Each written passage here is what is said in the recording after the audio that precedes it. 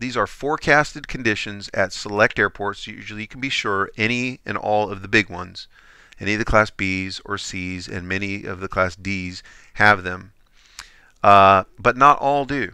So what you might need to do is if your airport, either you're departing or arriving, does not have a Taff published for it, you can find that out very easily. We'll show you how to do that later at the end of the session.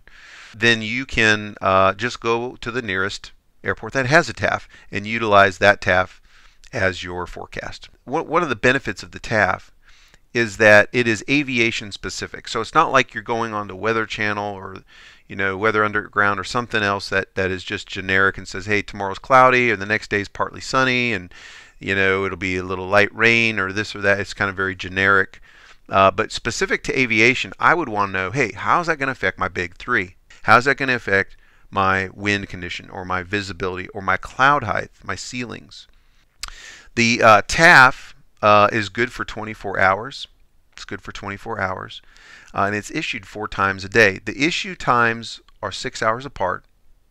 And so the first issuance will be ready and available at 0 Zulu. So midnight Zulu, okay?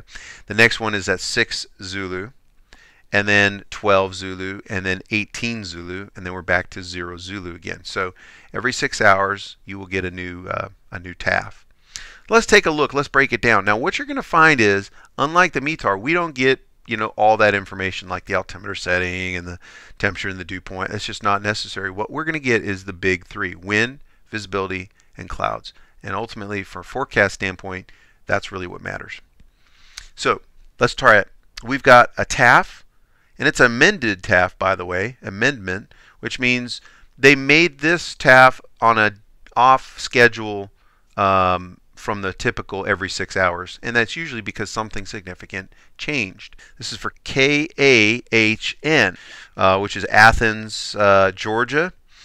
We have the timestamp again. We have the 11th day of the month. Again, you should know the month you're living in. 1207 Zulu.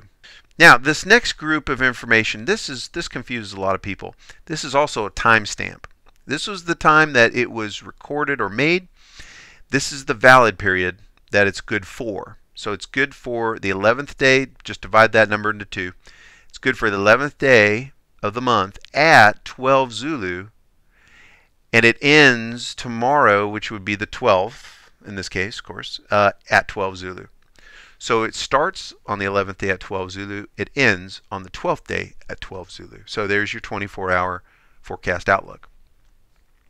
Okay, next after that we have the stuff we were waiting for here. So this would be starting at 12 Zulu on the 11th. We would expect 0808 knots, visibility 2, not too good, mist, baby rain, overcast at 200 feet. Now tempo, what this refers to is temporarily. What it's saying is we expect the weather to behave as follows: this wind, this visibility, and this ceiling of the clouds, but temporarily on the 11th day at 12 Zulu, ending on the 11th day at 16 Zulu. So there's a little window here they're creating. Temporarily from 12 to 16 Zulu, we expect 3/4 mile visibility, light, read this backwards, rain showers, mist, and overcast at 100. This is DoWatts. This is DoWatts.com. So you just need to simply go to DoWatts.com. I've already actually logged in. You'll get a login and a password. You do have to be a registered pilot, but even a student pilot is a pilot, and you will use your number on your medical certificate if you're a student. Otherwise, you will register with your pilot certificate. So make sure to grab that. DoWatts or DoWatt, another great resource. I'm just going to demonstrate DoWatts to you here. So I've logged in. You can see that there are some graphs like the surface analysis, the weather depiction, but it looks a little different than the FAA test version. It's a little more cartoonish, if you will, or simplified.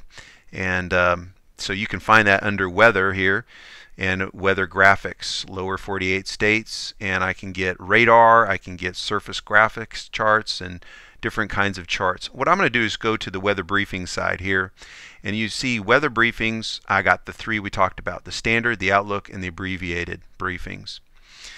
We mentioned what each of those are. If we're getting really a first time Weather briefing, we're going to want to go standard. Notice under the standard, we also get an option online for low altitude, high altitude, or area briefing. We can pretty much discount the high altitude at this point for a private pilot certificate. So we're going to look at the low altitude and the area briefing. First, the area briefing. The area briefing, it's called the standard area briefing, is a very simple form to fill out. In fact, there's not many fields to fill out in here at all. Departure point. Let's just put in, let's have some fun. Let's say we're at SFO. So KSFO, San Francisco, California. Maybe some nice weather out there, I don't know. 50-mile radius, so I can just change this. So I just want to get the weather. We'll just say we're aircraft 1, 2, 3, 4, 5, and that we're going to depart 30 minutes from now. And I can use this and put this into plain English, or I can get the code. Now, I'm not going to go through all of this in detail, so relax. But I just want to kind of introduce the system to you and how to kind of navigate through it. Notice up top here, I got little tabs that I can click, different things like the area forecast. I can snap right to it, and there's my area forecast for the trip. All right, pretty slick, isn't it? I can get the terminal forecast, which was the Taffs. Notice I got all these Taffs for the areas that I'm passing by.